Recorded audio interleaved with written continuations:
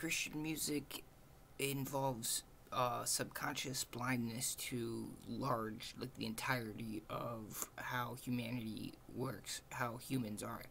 It's not only founded on the wrong axis of what humanity, if it's good or bad, it puts it in, with the Christian music, it puts it in this in-between state of good and evil that completely is wrong, and also is like so overly subconsciously simplistic. It's the equivalent of like you would think of just someone who goes to the bars every day and is just drinking beers and cigarettes.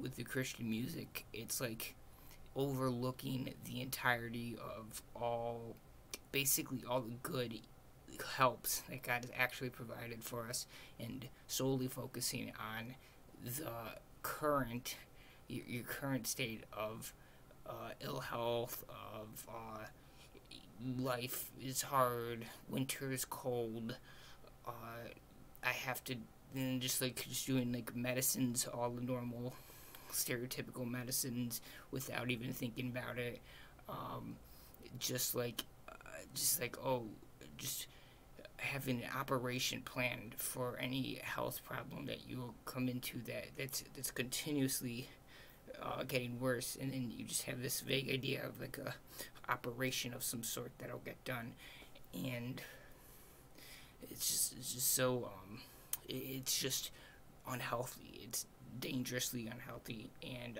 it definitely doesn't talk about God.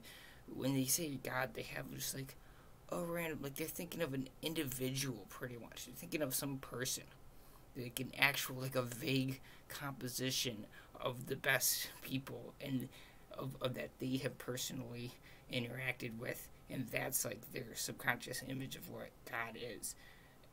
Not God is God, right? And so for like any of these people to be listening, any of these people saying that about God, and God's like, there's 20,000 different denominations of Christianity, 20,000 ways that they get the message incorrect in various ways, in every way you could imagine. And so the fact that, I guess it goes to how many believers you really think exist and what you think the truth is, I guess. But yeah,